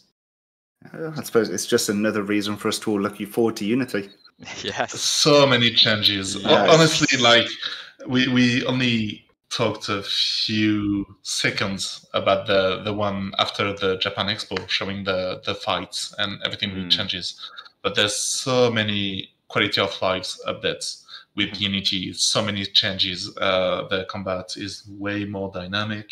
We added a few options that will really change your life. Like, for example, I can spoil one. It's really a little one, but damn, it changed everything. Is that, when you do a spell around your character and you have like 4 monsters around you on just a cell. adjacent to your character. If you do an area of effects that will hit the monster behind your character will be transparent. So you will see everything that will happen behind your character. Yeah, I know it's a minor thing, but it's something that, the developer just pushed it. I'm like, I just launched the clients at the end of the day just to test a few things out, and I'm like, oh shoot! Now you can see behind. We can see what happens to the monster behind your character. I'm like, wow, that's a minor thing, but damn, it's good. Yeah. And that's the kind of attention of details we have with Unity we cannot do with Flash until now. Yeah. Thank you very much. That Beautiful. was spectacular. Thank you for the excitement at the end of it. I feel like I could go again for another 2 hours, but I'm very mindful of your time. And while we did start a bit later, we are all going to say thank you very much, Mr. Black, for those delightful and very thoughtful questions. And thank you, Mr. Black. Thank you, Mr. You're Black. very welcome and absolutely amazing to be here. And thank you ever so much, guys. Sweet. I'm going to turn to you again, Papinaut and Manaïa. How are you feeling right now? Should we do the last bit, or because we started a bit earlier, should we just cut it straight to the conclusion? How do we feel? Time, Sunday? Everything is good. Still got a bit of time. Good. My goodness, I couldn't have dreamt of a better scenario, except maybe the technical issues at the beginning. But here we are. Here we are. Right. We are moving to the last segment. For those of you that have just joined us right now, we're moving to the last part of the podcast with Papinaut and Manaïa. For those of you who do not know or have not watched any of my previous episodes, there is something that I like to end on, which is exciting for both chat and the guests, and I invite chat to highly participate, because there will be direct questions and I want to see what everyone's answers are. What do you like about the game? This is a part where I gauge essentially your appreciation for the game, beauty, aesthetics, and then we get a different sense of you as a person generally. Right. There is a little twist, however. I did tease it earlier, which was the word myths. So I've taken the quick fire round and I've embedded it with loads of myths that I've compiled over the last 3 months. And we will get actual people who know how the game works internally and dispel these things for us once and for all. No more superstition in the international Dofus community. Are we ready to start? Yeah. Yep. I'm gonna have to sort of tell you that this might be a bit chaotic, so please do forgive me about it. Right, I've warned you. Let's do it. So I'm gonna assign a name and then ask the question and then get the answer. Move on to the next person. This is how it's gonna go. First question. We spoke about classes earlier in the beginning. Which class have you not played yet and you're most curious about for a while? Papinaut. I've never really played Upper Mage. Ooh, interesting. And yeah, I'm really curious to try it because we spoke about Unity, but like the animation and the spell VFX are just so beautiful. Oh, I would love to try it. Yeah, I would love to give it a try. Yes, that is brilliant. That's awesome. What class do you think lacks an identity and could do with a total revamp? And I'm asking Manaïa because she's not the technical dev here. Which one? Okay, I know I'm probably going to get a lot of. I can see Misai in the chat, and she's probably going to be really mad with me. This is purely a personal opinion. Yeah. I used to like the Sakura role a lot more back in the day than now. Boom. I think the whole, but that's also my personal experience. I did play that class at one point. So yeah, Sakura is not what I would like it to be. That's chat. just my opinion. It's your opinion is very popular, Manaïa. Chat is buzzing with that. Really? I thought I was going to get some hate. Oh, but I said I tell the truth. Yes, you have said the truth, and I can tell you that I know 3 people who play Sacriers. One of them is Papinaut, Kaz, and Nevalon, both of which are in chat, and they suffer just like their character is meant to do. They'd love the old one to come back. Cool. Papinaut, do you miss the critical fail aspect being part of the game? No, I do not. Wow. Because even though it's a part where you can add it to your, calculation in the turn, it's not really a fun mechanics, especially on the arms, the corps à corps. Yeah. Weapon, you pass your turn. Yeah, and the weapons, when you just pass your turns, it's just really a bad feels. So, no, I think it was a good mechanics in 2010, but not right now. Fair enough. That is a good question. I like that you had that one read. No, not happening again. So if anyone is thinking it might come back, there's your answer. Right, Manaïa, you walk into Papinaut's office, you want to ask him about something, you accidentally trip and hit a button that magically deletes one dungeon. Which one is it? Toxeliath. I'm sorry. Can you tell us I'm why, sorry. please? Because you had it ready. I really don't like that dungeon. I really don't. Nothing appeals to me about that dungeon. Okay. The mechanics, the looks of it, no. And it's sad because I absolutely love Strambad. Everything about the area, the monsters, I love. Queen of Thieves is one of my favorite dungeons. The storyline, but that Toxeliath just no, get rid of it. Fab. That's it. You've heard it. Or Toxeliath. I don't know how you guys pronounce it. Sorry. It's the same. Toxeliath. Le Toxo. Speaking, because Manaïa just mentioned right now, she likes the design of Strambad and the whole area. What area do you find sublime, Papinaut? Which one do you like and think it's best design? Oh. Right now, since it's the latest one we did, but Pandala is really, really gorgeous. Okay. And not one specific area, but even Aquadala, Ayadala, everything is beautiful over there. And that's also why in the past few streams on Unity, we showed a lot of Pandala because really it's so beautiful. Was that because people voted for it or because you internally sort of deemed you gotta see this, guys. This is awesome. Yeah, clearly because we wanted to show it out. Like we had our level design team worked on it, especially on Aquadala, and when they were finished, we were all in a blaze. We will. Oh, so that's why we were playing Unity. Goddamn. So yeah, honestly, Pandala is really great. Fabulous. I love that. Manaïa, very quick one. Do you still think, or do you rather think, that Solomonk and Inkyvale is the best look in the game? There's only one right answer, by the way. Absolutely. Yes, let's go. Now, in saying that, I think it's because of its significance in everybody's Dofus progression, especially back in the old days. I do believe that. It needs a little bit of a graphic revamp nowadays. It's still the best look. It looks cool in retro, like the 1.29 version. Looks good on 2.0. Papinaut, I can't remember very well. What was the discussion that was mentioned in Thursday's live stream? I can tell you that because it's the next question. Inkyvale? Oh, is it? No way. Reading my notes or something, Manaïa? No, I can't see anything. So yeah, go on, spoil it for us.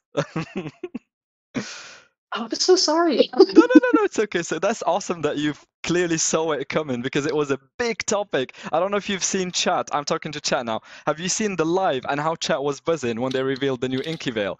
There were two angles in particular that made it look dreadful, to say the least. But it's not. It's just the angle. Are you doing anything with that, Papinaut? Yeah, like when we stopped the live stream, the first thing we looked at each other with Lorco, which is the art director of Dofus, and we're like, okay, we will come back of the Inkyvale. Okay.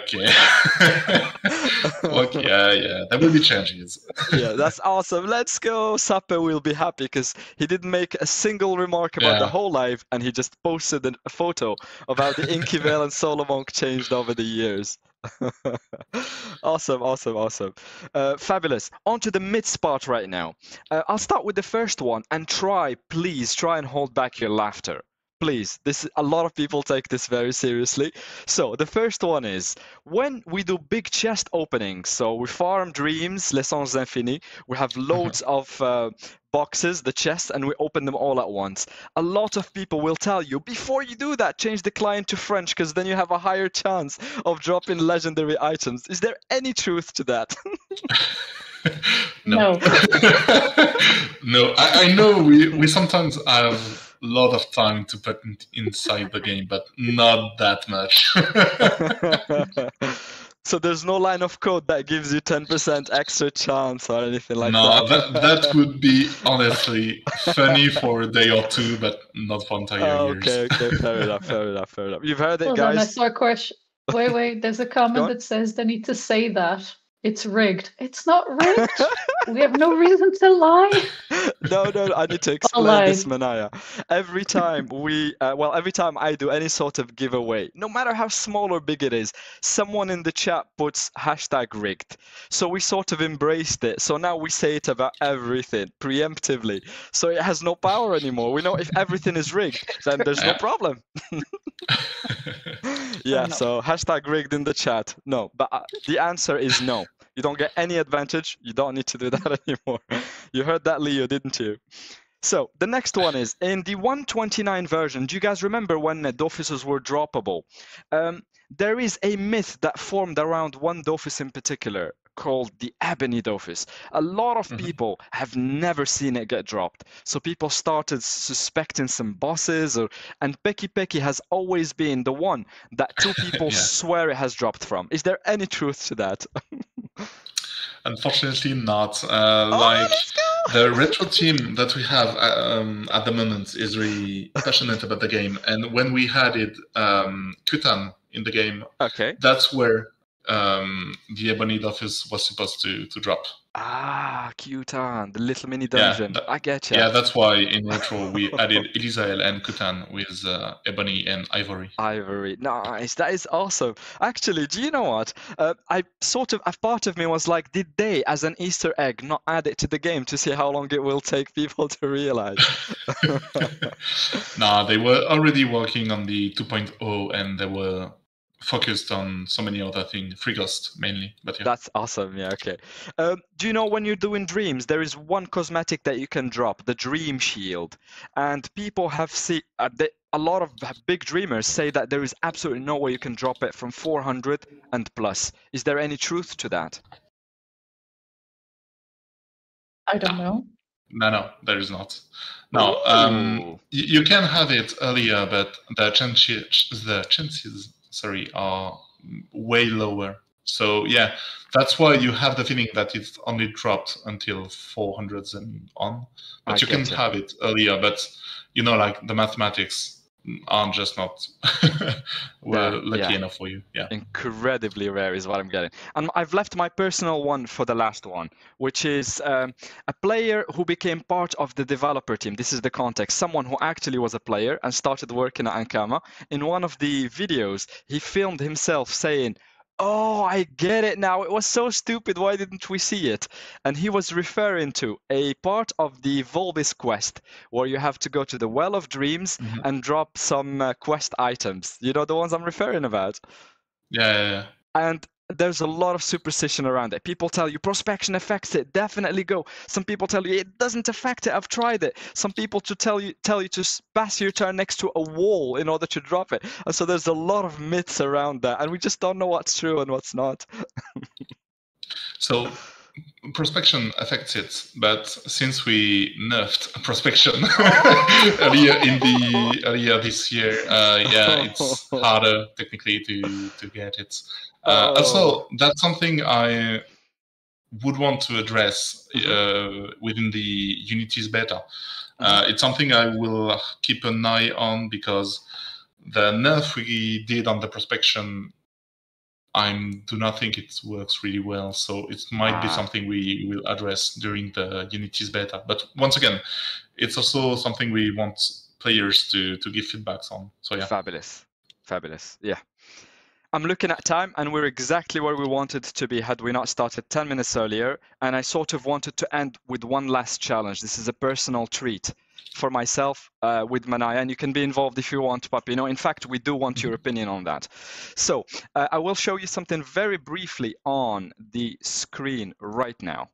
You will see an orange object appear. Yeah. Can you see it? The answer is already no. So here's the challenge, and feel free to say no at the end. I'm not asking for the shield. So the idea is I've started a character, and I thought I don't like cosmetics. I hate them. But I found one that I liked, and I formed my entire character around it. And then I realized it's not something I could just buy. I was a noob. You can't just go to the market and buy it. So I asked, how do you get those? You have to participate in sort of little challenges on Reddit, and I've been participating in all of those and have been unlucky so far. And this is my personal treat and challenge I'm sort of proposing. You feel free to say no. You give me a challenge, something incredibly difficult with slim chances of happening. I don't know, like eternal conflict first with my 4-man team or whatever.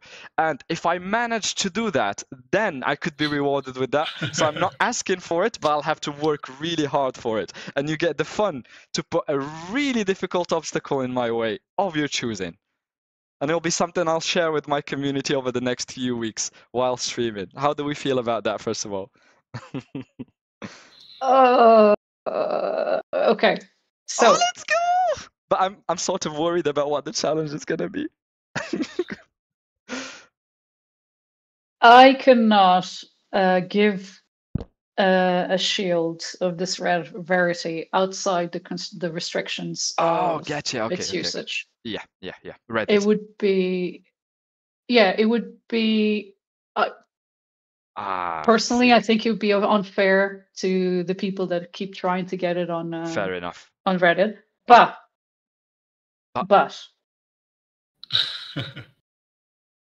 propose, like, we're gonna organize, like, that there's amazing moderators on the Reddit, on the Dofus subreddit. Yeah. They're very kind to have added me when I was a CM, and they never booted me out. Wow, okay. Maybe because they forgot about me, but they're amazingly nice and very dedicated. Yes. I do give them codes. Uh-huh. But how about, in front of everybody, you come and propose to me for, if you want to have a Reddit shield, organize 10 community events on Reddit, and where we will give shields to the winners. And at the end, one of them will be for you for organizing those 10 events with the support of the moderators on the subreddit and following the rules. How about that? Is that a good compromise instead? 10 community events, all successful, 10. Coordinated with the moderators of the subreddit, and then 10 get me one for myself. You've heard it, guys. There's gonna be a lot of events in Reddit. Let's go. That is awesome. Thank you ever so much, Manaïa. I know it was really difficult. I didn't know the specificities of you put me on the spot, guys. I'm really sorry about that. Yeah, thank you very much though for the idea. And yeah, thank you very much all for being here. It was incredible. You know what we're doing after this conversation? We are thinking and strategizing about the next 10 community events on Reddit. That is for sure. And trust me when I say that I'm terribly sad that this conversation is coming to an end, but please despair not. We now open the floor to our guests to take turns, get us excited about the future, promote their work, and perhaps even tell us when we will next see them. Papinaut, Manaïa, the floor is yours. Take all the time you want. All yours. Do you want to go first? No, go on. I will make it short and sweet, because those who have seen me around, I am a waffler when it comes to live stream. I'm not very comfortable with it. I am very grateful for the invitation by Single Malt, with Eslix, MrBlack, and Washington. You keep saying you have prestigious guests, but actually we're quite moved and honored and a bit humbled as well that you guys invited us to be part of your podcast. Thank you for being here. So thank you so much. I will make it brief. The international community, those who have heard me speak either at conventions or for Cosmonauts or whatever, it's very dear to my heart. And we still think, and you guys are still at the forefront, every plan. Just so you guys know, everything is ready in French, way ahead of time. They don't get their stuff until your stuff is ready. We still have a long way to go. and we're not giving up yet. So if you have suggestions, if you want to contribute, the forum is there. You have an amazing community manager called Thanatos. She is spectacular. She's dedicated. So yeah, if you have suggestions, if you have questions, she's behind Twitter. She keeps us updated. Hit her up, ask her questions, make suggestions. You want to organize events, you want to do community stuff. She'll run it past me. She'll let me know. We will figure stuff out. As soon as we can get improvements to the process of communications, you guys will see it. We will keep you informed. But in terms of the plugging, I am now handing you over to our wonderful producer, Papinaut, because I've done talking and I'm done waffling, and that's it. You've been spectacular. Thank you, Manaïa, for that very lovely message that is resonating so hard with chat. And please just look at how many hearts are in there for you. Have a good look at that. That's awesome. Yeah, and then for me, it's just thanks you a lot for the invitation. It's my first time talking about the game for the international community. I hope it was great for you guys. I hope everything was good and the information was surprising too. For a shout out for the following in Dofus, I would say the main events are either the Ankama convention. Do not be afraid to come. We have amazing community managers that will be there. We will have Manaïa, even I will be there to just be able to speak with you, talk about the game, talk about your passion. Everything will be a good way to engage about the game. And then, of course, the Unity beta. I cannot end the stream without speaking once again about the beta, but it's a huge thing for the game, a huge thing for this history, 20 years long, and the beta would be the perfect opportunity to exchange with the entire community, not only the French one, but the international community, of course, and just make Dofus even better than we can have now. So yeah, and a huge shout out to everyone who came on the stream, Mr. Black, you, Single Malt, who prepared everything. It's been hours and hours of preparation. I know I read quickly the Ask Ankama channel on the Discord. So yeah, I know it's been a lot of preparation, but thank you guys. Really, the effort you put in this stream was amazing. So yeah. Thanks a lot, guys. It is a pleasure and a blast for everyone that you are here to begin with. So thank you ever so much, a million times, for taking the time off your valuable Sunday to spend it with us. It continues to blow my mind that this is happening. It will take me a few days to realize that it has happened, and then I'll start going back to work. Well, you've heard it, everyone. Your feedback is incredibly important when it comes to the beta. It's there for us to test and give feedback. And this is something I feel like we should do a lot more. When you see something, speak about it so that there is a chance for it to change before the final release. Because it's all good saying I don't like it after it's released, but not if you've had 3 weeks to test it and tell the developers, tell the team, guys, I don't like this. So please do take the time to do this and answer the call of Papinaut to go and check the feedback page and put your thoughts out there. Thank you very much, everyone. Thank you ever so much for being here with us. And I think I speak for everyone when I say that I've personally had a blast and hope you as well have enjoyed it, our guests. Best of luck with your communication strategy and the ongoing work for all the new events and releases, Manaïa. And best of luck for the deployment of 272 Papinaut. Thank you once more. Look forward to speak with you next. And to everyone watching, I hope you have a marvelous time. I did promise it was going to be worth your while. And please do tell us in chat if you like part 2. After our guests do leave, we will continue and speak about the upcoming events, the Reddit community events, and all the things that are happening. There's 10 of them. I don't want to excite you too much, but yeah, that's the reality of it. Thank you, Papinaut. Thank you, Manaïa. Lots of love to you both. Thank you very much. Thank you. Thanks a lot. Have a lovely weekend, everyone, and see you in game. Bye. Yeah, goodbye, everyone. Thank you. Thank you.